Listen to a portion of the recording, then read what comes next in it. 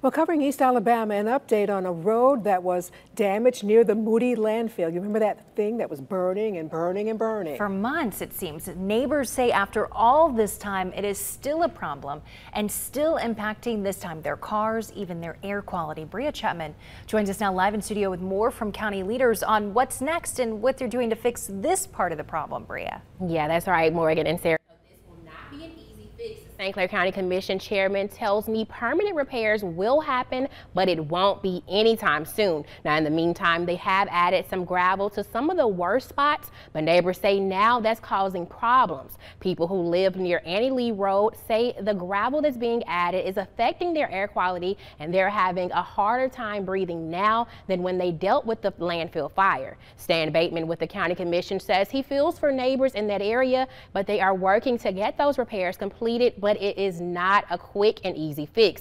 The Alabama Department of Environmental Management is covering the repair costs, and the material they plan to use is an experimental surface that is being prepared by Auburn University. But now, with so many road repair projects in the works ahead of this one, they're having a hard time finding contractors. So in the meantime, they're working with the county engineer.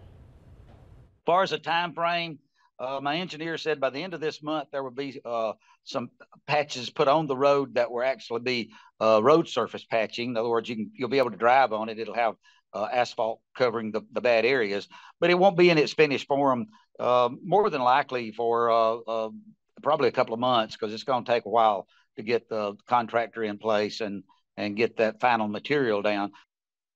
Now, as far as the air quality in the area, Bateman says the county does not have the equipment to monitor that, but I did check the air quality in Moody for today, and it's showing that it's moderate. And I'll tell you how you can look it up in this story on our WBRC News app.